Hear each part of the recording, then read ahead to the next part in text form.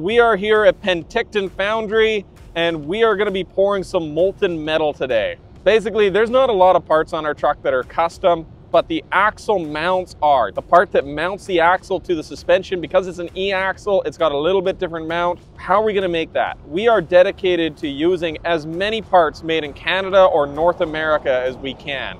We only go to China as a last resort when that part isn't manufactured, because I believe we can actually do this here, and Penticton Foundry is a great example of the industry. This plant is only 2 hours away from our shop. It's been here since 1935, and we've been working together to make these axle mounts. A few weeks ago, we had those 3D printed mounts. What we did is we put them in there, made sure it fit under the suspension. Then we sent the 3D models over to Chad. Chad then basically sent it off to his guys in his department. They put it into a sand casting. So they take the axle, put it into the sand, that forms a mold, and then you pour the molten steel in there and touch it up. I know kind of how it works, but we should probably just let the expert explain how a foundry works, what the process is. So this is Chad. He is here to give us our little tour and a walkthrough of how we made these axle mounts. So my name is Chad Gentis. I'm technical liaison at Penticton Foundry. We've been working with Edison for the last couple of months on making their axle mount.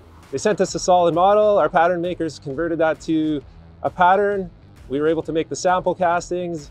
We went through the process, they approved them. Today, they're here to actually see one of their molds being broken out and looking at a finished product.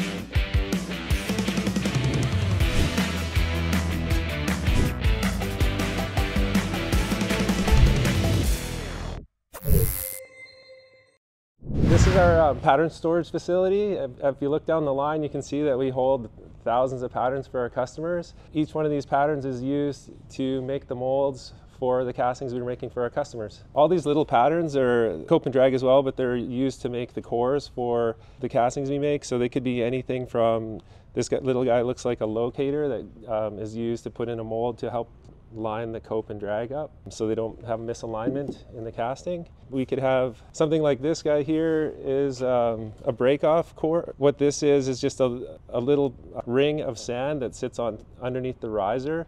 It makes it easier to knock the riser off the casting in the process of breaking out the casting. So as you can see, some of these patterns are about 50 years old. This one here gets filled with sand and it makes the core for a lifting lug on a pump casing. This here is a pattern for the high chrome iron liner pipes that we make. This is the core box, and then if you look across here, these are all the different dimensions of pipes that we make. We make some mini straight pipes and then some elbow piping. Here's an example. This is a core for a 26 and a half inch elbow that we make. All these different patterns here, the core boxes for all the pipes we make. Penticton Foundry, we make about 70% of the metal we pour is high chrome white iron. High chrome white iron is a abrasion resistant iron. It's very hard, about 650 Bernal. It's good in applications where you have high wear problems in the mining industry. Once the part is worn out, we're able to buy it back and break it up into pieces that fit in our furnace, and then we're able to melt it and make new parts. We can make the exact same part that this was before using scrap material. So at Penticton Foundry, we also make ductile iron along with high chrome white iron. So the recipe, it's a lot like making a cake where you need your ingredients, and the ingredients we have for making our ductile iron, we use a pig iron that we source from Sorel, Rio Tinto, Quebec, and then we use recycled rail scrap. So we have the other track material over here, like the rail, the ties and the squiggly parts. The axle mounts that we made for Edison were made from ductile iron. Here's an example of a recipe for ductile iron. Our furnaces are 5,000 pounds. So we have all this weighed out by a weight percent. You can see 1,500 pounds of pig iron, the OTM, which is other track material. The total volume or total weight is about 5,000 pounds. It's all weighed on the scale over here. So once we make up the recipe, it gets loaded up onto the melt deck here. The raw materials go into the furnace, they're melted, and once they're melted, they're transferred to a ladle. From the ladle, they take it out to the mold and poured. Okay, this is one of the cool things that I like about this, is that everything is being recycled here. So I mean, Behind you, you got old railway ties. We got old parts, steel parts coming in. They take that steel, melt it down, and make something new out of it. It's pure recycling.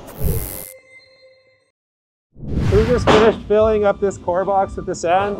This is the before it sets off, and once he takes away from the box, this is what you get in the end. That would be internal dimensions for a volute casting that we make.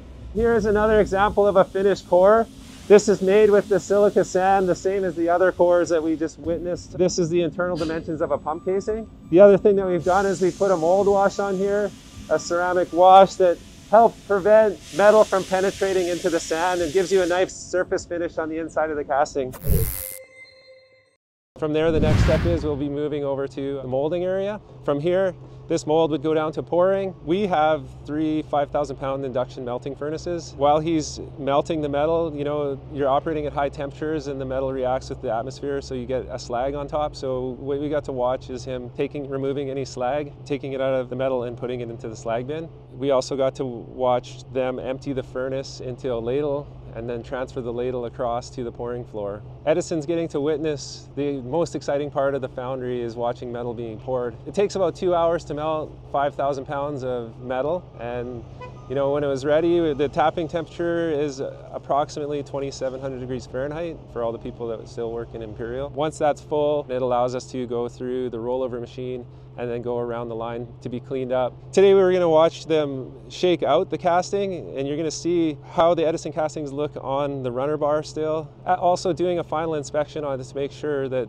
there's no damage or it's going to show up, because whatever you have in the pattern is what's going to show up on the casting. So it's his responsibility as the molder to make sure that that is clean as it possibly can. Once that's shaken out, we're going to go through the process, or you're going to watch Jacob cut the runner bars and separate the castings from the runner bar. From there, we will go over and watch the grinder clean up the last bit of any flashing or part line cleanup and remove the risers from the casting, just so you can see now that you'll have this nice finished product. And from there, as a final step, we run all our castings through a shot blasting machine, a shot peening. We use steel shot. The size of the shot is perfect for giving our castings a nice surface finish.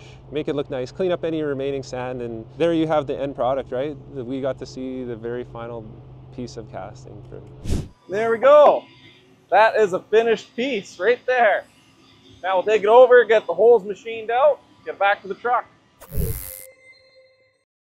That is a wrap. We now have a made in Canada axle hanger for our trucks. Well, I hope you guys enjoyed the tour today. You got to see the process start from finish, from patterns to cores to molding and then pouring in the end. And then also seeing your casting as a finished product. Thank you for coming to Penticton Foundry today. And if you need any castings in the future, iron castings, abrasion resistant castings, check us out. Yeah, highly recommend these guys. If you need some custom metal parts made, make sure you check out Penticton Foundry. These guys have been absolutely fantastic to work with. I just want to thank everyone that's invested with Edison Motors. You guys know we don't have venture capital. We don't have that kind of money. We told them no. We are invested and owned by the fans like you who are watching this video. You guys supported us all the way when it was just an idea, through building Carl, to building Topsy, and now as we go back into our next production run, taking this next step. So all of you that supported us, invested with us, thank you so much. We appreciate it more than you know.